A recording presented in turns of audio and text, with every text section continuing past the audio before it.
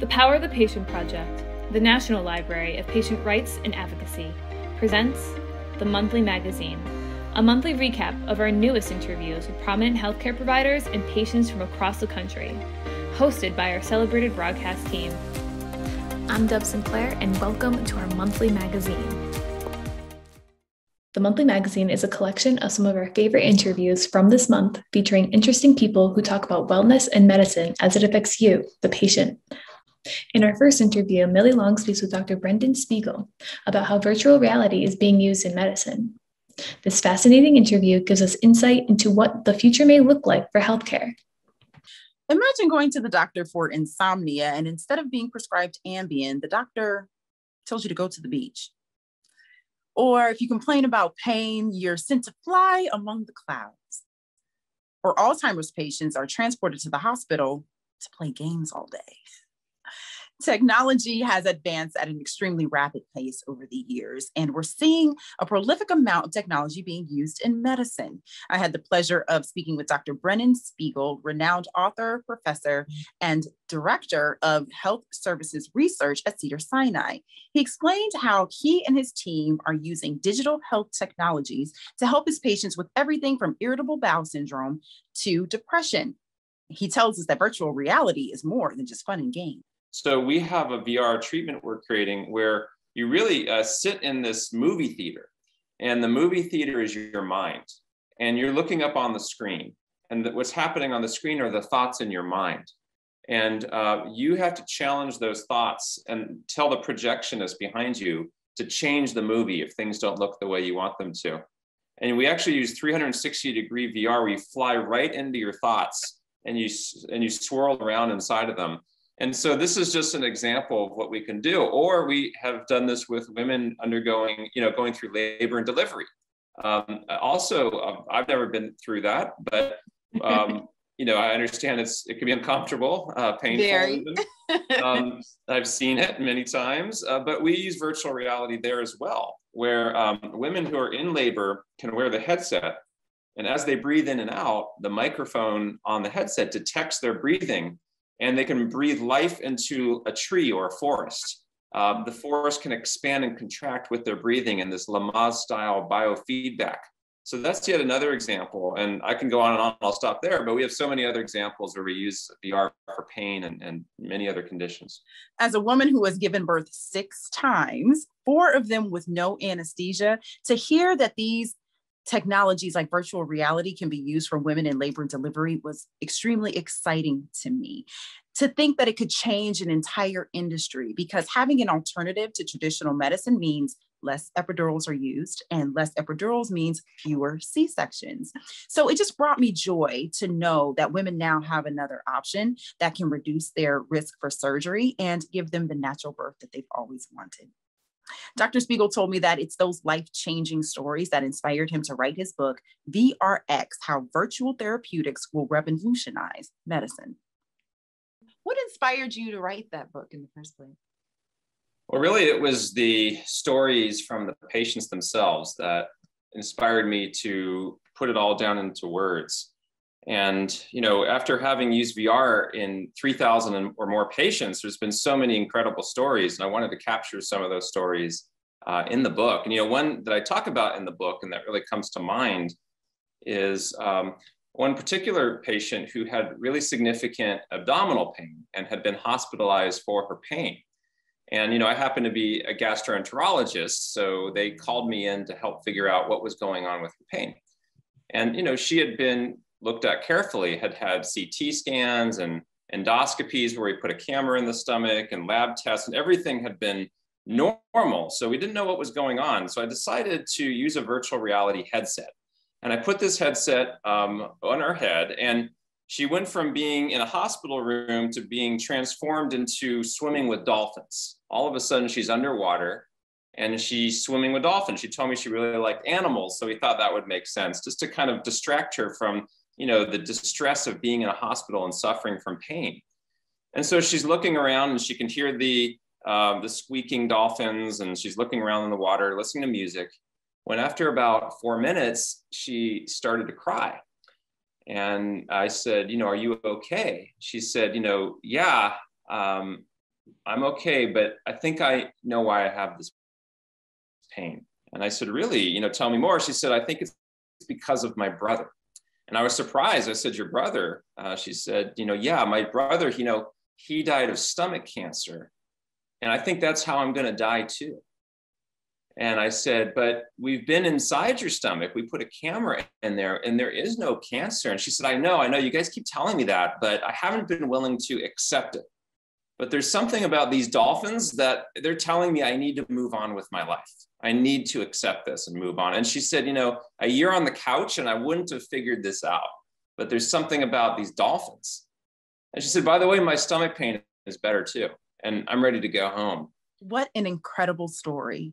It would have taken her hours of dedicated, focused meditation to reach that level of Zen on her own. Dr. Spiegel explained that the future of these technologies is a fast track to complete relaxation and even greater control over the brain to aid in health and wellness. In our next interview, Casey Ayubera talks with Elizabeth Linden about cluster headaches, a chronic and very painful condition, both physically and emotionally. As we learn, this rare condition is greatly misunderstood, even by doctors. Headaches. Everyone experiences them, right?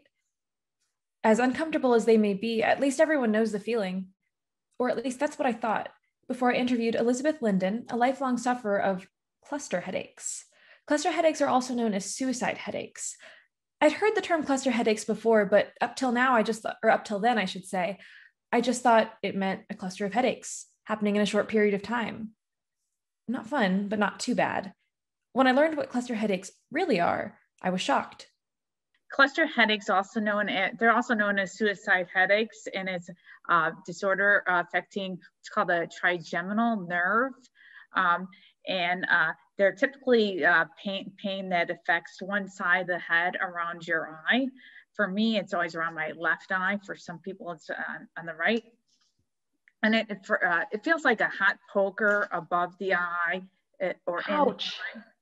in the eye. And it also feels like an axe on your head at the same time. And during an attack, you may see the affected eye droop or tear up. Luckily, Elizabeth was able to find moments and methods of comfort. She talked a little later about the communities built by patients who share the same rare disease and how important they are. This opened my eyes to how isolating a condition like cluster headaches could be. A condition that, if I didn't know any better, I would have thought was the same as a regular headache. Elizabeth said it best. And I feel like we're misunderstood in respect, like if you say I have a headache, a lot of people associate that with migraine.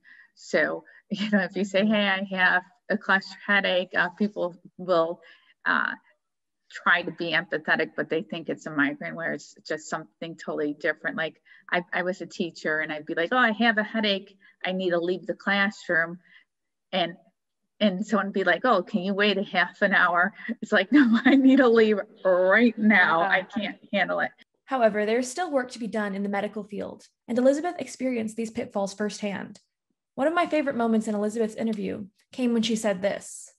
And so it is, it is possible to get a wrong diagnosis.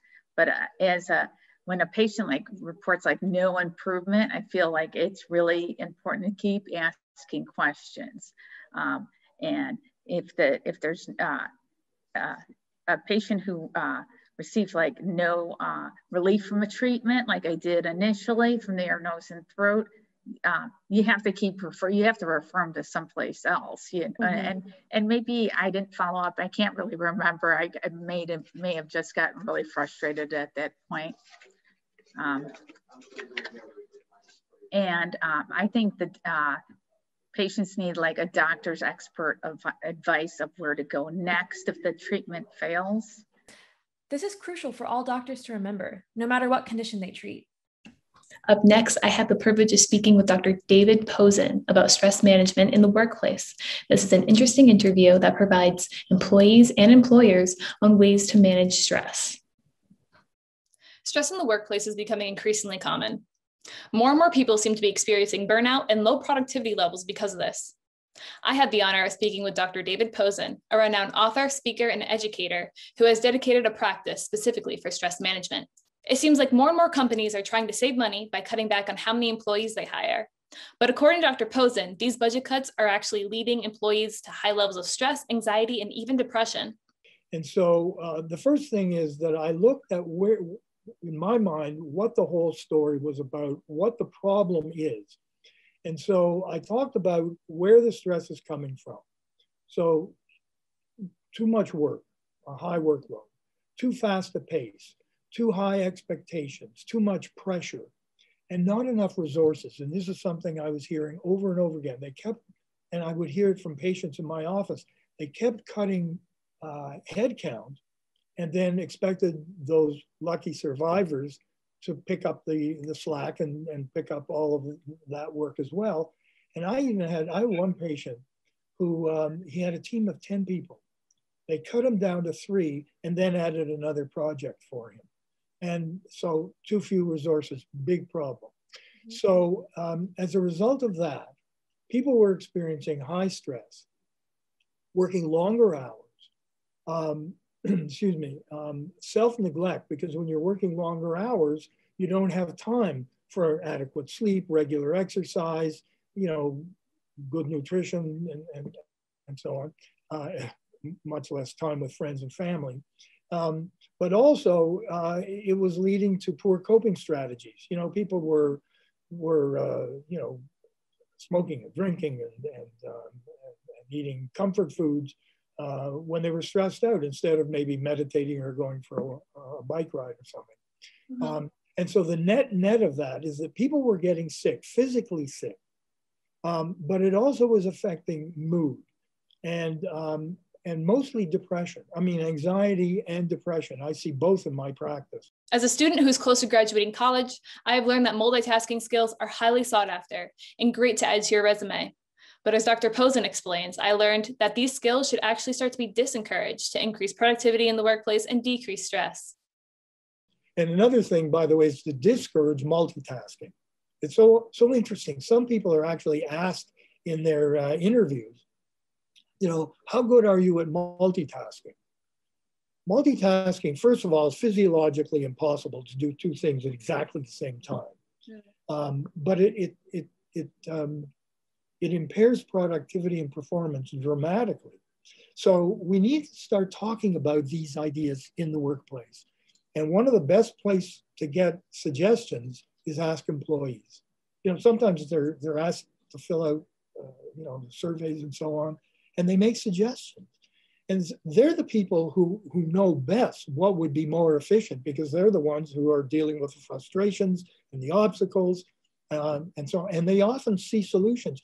I sometimes in my seminars say, what are some suggestions you can make for, handling the workload better? And I'll do maybe a 5 or 7 minute a table exercise. And then we gather the information in 5 or 7 minutes. They come up with half a dozen really good suggestions. So the best people to ask are the people who know, because they're the people in the front lines dealing with the issues as well. Who would have thought that by decreasing the number of hours spent in a workday would actually increase productivity and make the overall workplace more enjoyable for everyone? Finally, Charlotte Grinnell interviewed Dr. Lori Ryland on prioritizing mental health and some of the conflicts that face mental health care services. Here's a segment of that interview. Prioritizing your mental health has become more crucial than ever during this past year. The deep impacts of the coronavirus are endless, but the one that's highlighted in this discussion is how this year has compromised the mental health of countless individuals. I had the honor of sitting down with Dr. Lori Ryland, a prominent psychologist and expert in addictions therapy.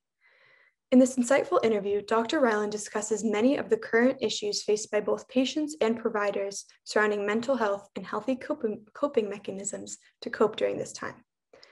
One of the coping mechanisms that she discusses is the use of mindfulness techniques.